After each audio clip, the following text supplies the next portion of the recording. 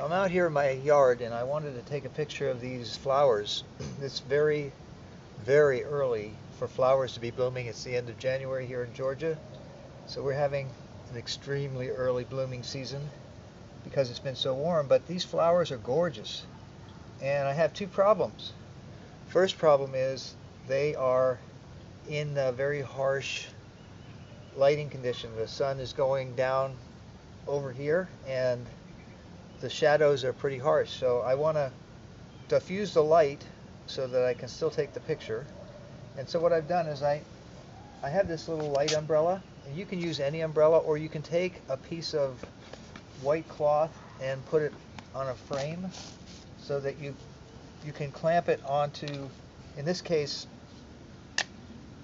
just a stick that I had laying around in the garage, and I'm just going to clamp it here, and this will block the light and give me a nice kind of like a bright cloudy day. And then my other issue is that the flowers grow down. I have to get under the flower or do something else to modify that situation. So what I've done is I found this little stick. It's just a branch that broke off of one of my trees. So I'm going to stick it behind the flower. This flower is actually just bloomed today, so I'm going to put it behind here and just into the dirt a little bit. And then I have one of these little chip holder, kind of a clothespin thing, and you can use a clothespin for this. And I'm just going to wrap it around my stick and pull the flower into position so that I can take this picture.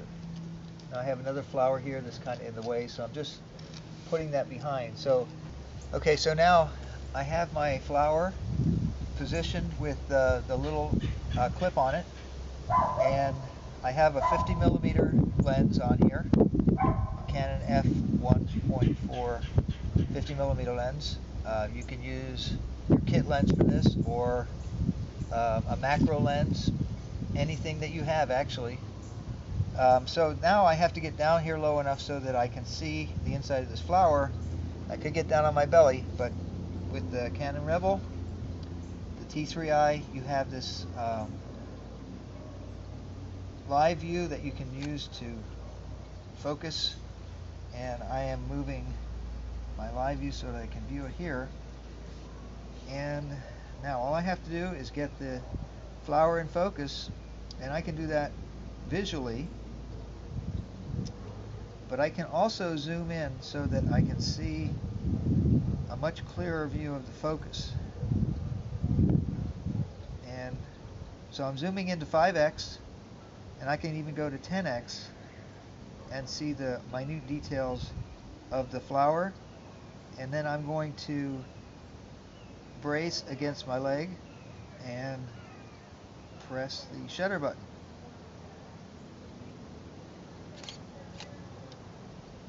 And there it is.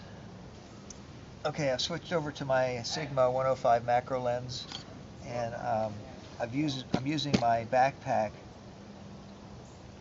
as a bean bag, or a tripod as it were, so I can hold this steady because I've gotten it down to f22 on the aperture, which is going to give me a lot of detail, which you need in macro shots, and fairly close, say a little less than a foot away from the flower. And again, I'm going to engage live view, and I'm using my manual focus. I'm zooming into 5x and then 10x to really fine-tune the focus. And when I have it focused, I'm just going to press the shutter button, and there's the inside of that flower. It's really pretty.